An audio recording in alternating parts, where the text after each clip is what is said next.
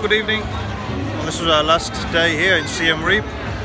Haven't been doing too much today, just having a rest and planning the next few days. So we were hoping to eat in a restaurant called Haven. We've been recommended by Elsa, but yeah, we were too late. Unfortunately, it's booked well in advance, so that's a shame. But it's a kind of social project to help young people get education and start in life, so that was a good idea. But yeah, we had to skip that one. But now in the 2nd of December there will be a marathon, and that marathon, you can see the green thing behind us.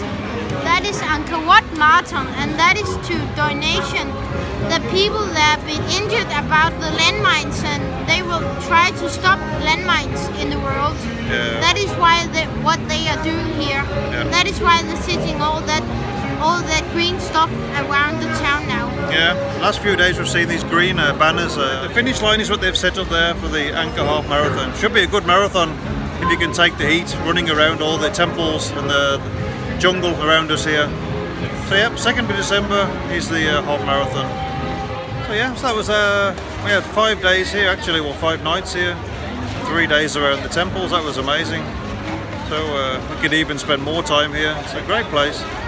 But, Yes. so tomorrow we have to move on, back on the bikes. We are heading to Thailand. 3 days cycling from here to the border of Thailand, and then about 1 day we should be on the coast of Thailand. So that's it, that was Siem Reap. In Cambodia. See you on the bikes in the morning. Okay. See you. Good night.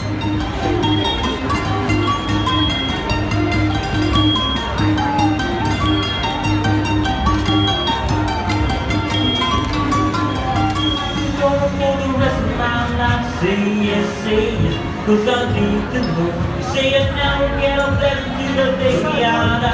To a little mountain, but no still means no.